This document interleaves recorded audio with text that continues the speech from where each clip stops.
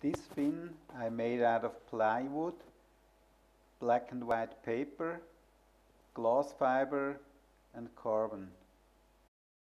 Instead of giving the fin a canting, I decided to bend the fin. Here, looking from the front, you can see the bend in one of the fins I made like this.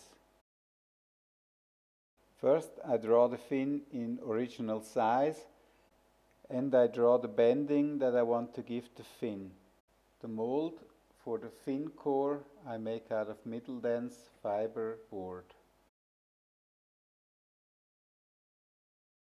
I give it a Formica covering. Like this, the surface is smoother. As shown in my previous videos, I calculate the thickness of the layers of the fin. Then I prepare all the layers for the fin core. I drill some positioning holes through the layers and into the mold, and I glue it all together. After that, I draw the outline of the fin core onto the blank.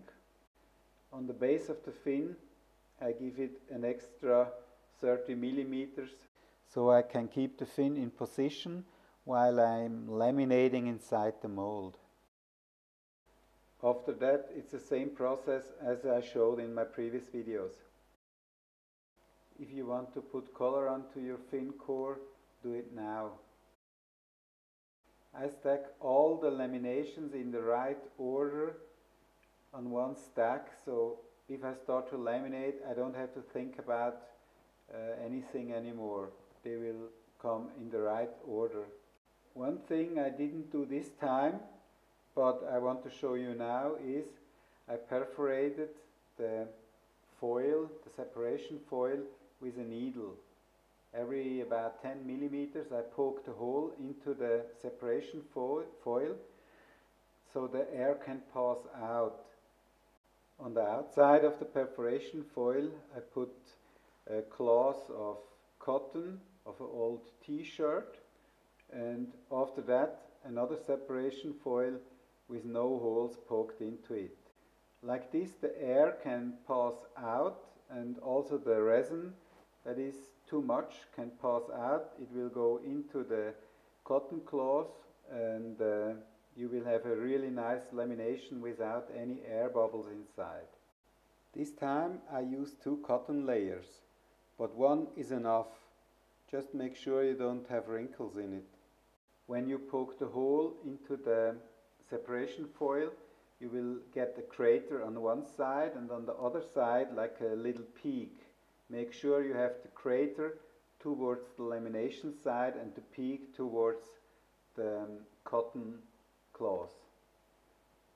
Like this you will get a better surface. Since the mold is bent, your fin core tends to slide away. That's why you have to use 2 nails to protect the fin in the exact place where you want to have it inside the mold.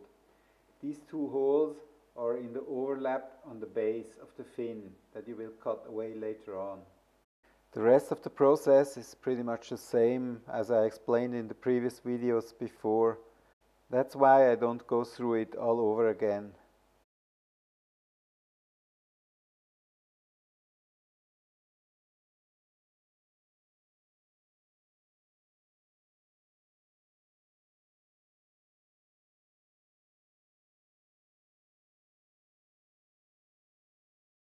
This fin weighs about 84 grams.